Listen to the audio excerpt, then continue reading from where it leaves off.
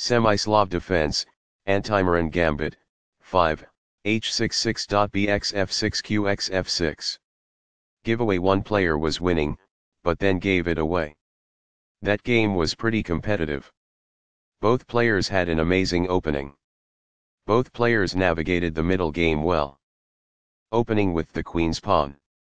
The move d5 establishes control over the e4 square, frees up the light-squared bishop, and builds a presence in the center. A wing pawn is available in the queen's gambit to attack the center and divert black's attention away from the e4 square. The d5 pawn is supported by c6 in the Slav defense. The d4 pawn is safeguarded and under control thanks to nf3. nf6 develops the knight toward the center, adds support to the d5 pawn, and controls the e4 square. nc3 attacks the d5 square and starts to fight for the e4 square.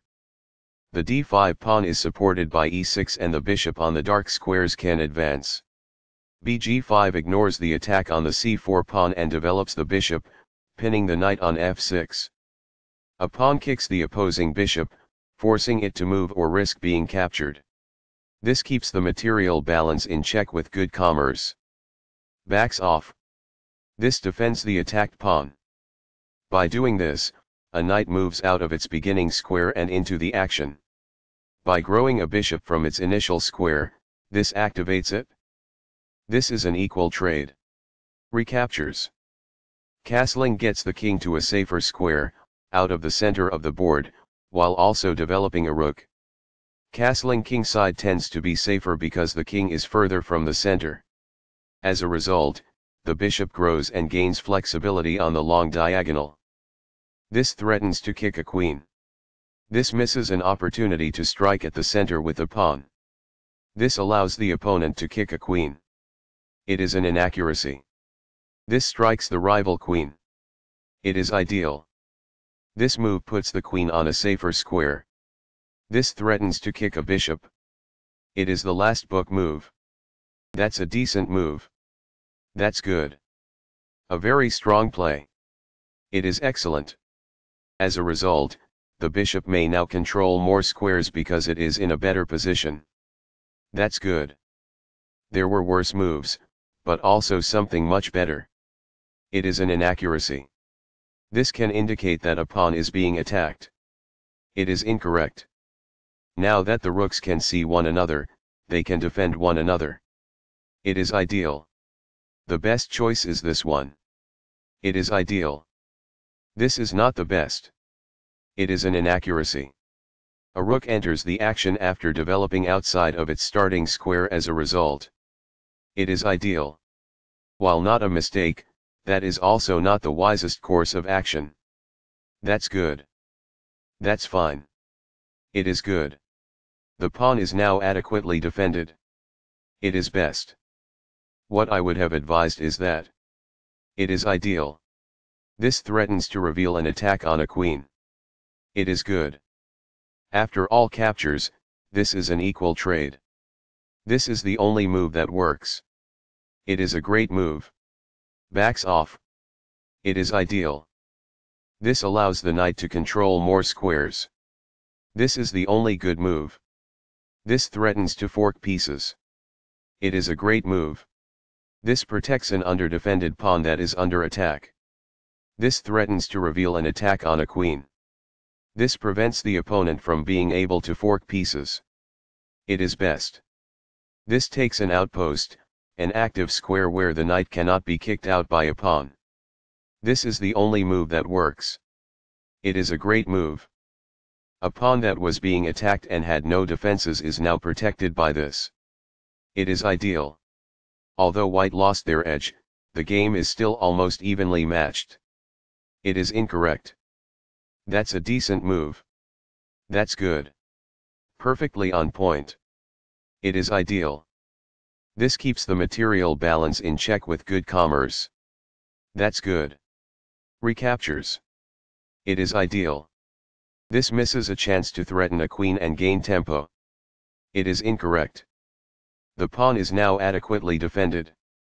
This took advantage of a mistake and white now has a winning advantage. It is a great move. This blocks an attack on a vulnerable rook. It is good. This seizes a helpless pawn. It is quite good. Very precise. It is best. Backs off. It is ideal. That's an unfortunate error. It is a mistake. This requires an open file, a typical technique for rook activation. It is quite good. Among the best actions. It is quite good. That is a logical response. It is quite good. This poses a fork piece threat. It is quite good. This is not the right idea. It is an inaccuracy. This buys time by putting a rook in danger and getting it to flee. That's good. This overlooks an opportunity to double rooks on a single file. It is an inaccuracy. This poses a risk of winning a pawn. It is incorrect. Although white is still in a superior position, they have lost their winning edge. It is incorrect. The best choice is this one. It is ideal. This moves the pawn to safety. This threatens to win a bishop. It is good. Black's situation was worse, but now they are losing. It is incorrect. Recaptures. That is good. This moves the queen to safety. It is best. This loses a pawn. There was only one good move in that position. This overlooks an opportunity to block a check from the opposing queen. It is a blunder. This is the only move that works. This took advantage of a bad move and black is no longer in a losing position.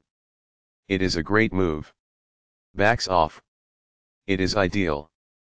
That pawn's capture grants you material. It is ideal. A solid choice.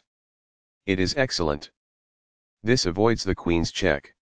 It is ideal. What I would have advised is that. It is ideal. That gets you a knight.